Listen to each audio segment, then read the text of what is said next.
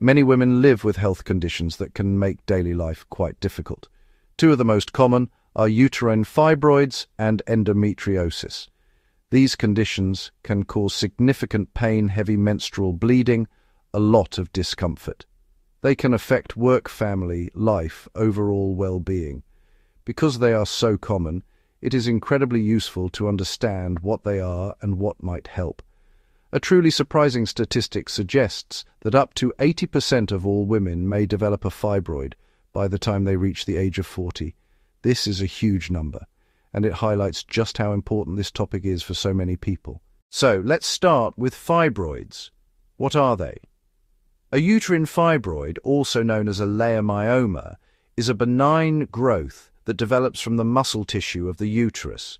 The word benign is very important here. It means that fibroids are not cancerous. They are dense lumps of muscle and fibrous tissue that grow within or on the uterine wall. These growths can vary dramatically in size. Some can be as tiny as a small seed, completely unnoticeable. Others can grow to be as large as a melon, causing the uterus to expand and press on nearby organs like the bladder or rectum. The symptoms of fibroids can vary a great deal from one woman to another. Some women have fibroids and experience no symptoms at all, only discovering them during a routine exam or an ultrasound. For others, fibroids can cause a whole host of problems. Very heavy and prolonged menstrual bleeding, which can sometimes lead to anemia, severe pelvic pain, pressure and fullness, urinary and bowel changes. Now let's turn our attention to endometriosis. While it can also cause pain and is linked to hormones, it is a fundamentally different condition from fibroids. Endometriosis occurs when tissue very similar to the lining of the uterus starts to grow outside of the uterus. This misplaced tissue is called an endometrial implant. These implants can appear on the ovaries, the fallopian tubes, the outer surface of the uterus, and the tissues lining the pelvis. In rarer cases, this tissue can be found farther afield. The problem is that it behaves like uterine lining. Each month, as hormones fluctuate, the tissue thickens, breaks down, and bleeds, but the blood has nowhere to go. This leads to inflammation and scar tissue called adhesions, which can cause severe chronic pain. At the heart of both fibroids and endometriosis is a single powerful hormone, estrogen. Estrogen helps regulate the cycle and supports pregnancy, but in these conditions, it acts like fuel for abnormal growth. A little is necessary, too much can make things grow out of control. Treatments often reduce estrogen levels or block its effects.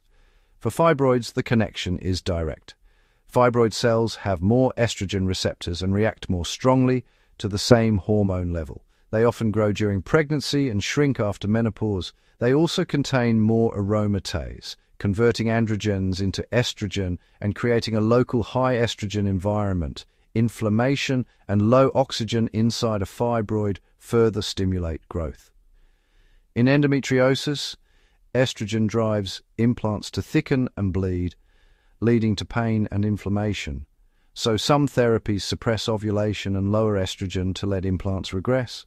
Now, let's introduce a new player, vitamin D. We often think of it for bone health because it helps us absorb calcium, and we get it from sunlight, food, and supplements. But vitamin D is also a hormone with receptors in the uterus, the immune system, and the brain. This discovery opened research into many conditions, including fibroids. Researchers noticed fibroid risks often overlap with low vitamin D. Overweight people tend to have lower levels because vitamin D gets sequestered in fat tissue. People with darker skin synthesize less from sunlight and also have higher fibroid risk.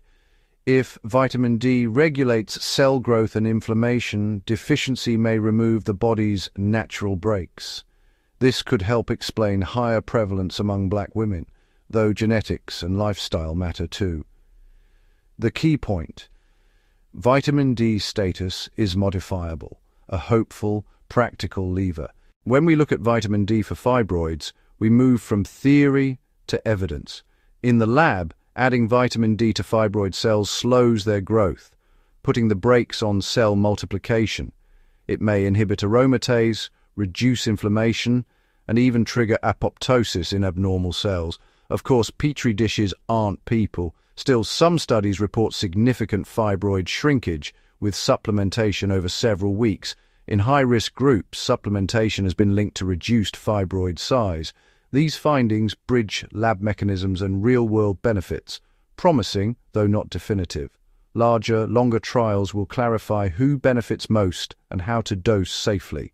While some studies are promising, the overall picture is mixed. Many trials use low, bone-oriented doses that may be too small for dense fibroid tissue. Fibroids are hard, poorly perfused, and hypoxic, conditions where vitamin D may work less effectively, so modest doses might not reach targets adequately. Infrequent dosing creates peaks and troughs. Daily dosing can keep steadier levels. Short trials may not budge fibroids that took years to grow. Starting levels, body weight, genetics, and diet all matter. Severely deficient people may benefit more than those already near normal. Look at studies that showed benefit, often higher doses, longer durations, and the right patients.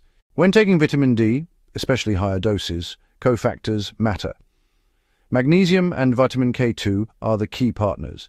Magnesium supports the liver and kidneys to activate vitamin D. If you are low in magnesium, you cannot use vitamin D effectively. Modern diets leave many people magnesium deficient. Vitamin K2 helps direct absorbed calcium into bones and teeth, not soft tissues. That reduces the risk of calcium ending up in arteries or kidneys. A D3 plus K2 supplement, alongside adequate magnesium, is a sensible, balanced approach. Always discuss supplements and dosing with your doctor. So, what are the practical, safe steps you can take if you have fibroids or endometriosis or are concerned about risk? First, see your doctor. Self-diagnosing is never a good idea. You'll need proper evaluation, exam and imaging to confirm what's going on. This is the foundation for any treatment plan. Next, discuss vitamin D and get a 25-hydroxyvitamin D blood test. Use results to tailor a safe plan, including magnesium and vitamin K2. Support hormones with healthy weight, diet, and regular activity. Increase fiber and reduce inflammatory foods. With a comprehensive plan, you can feel more in control of your health.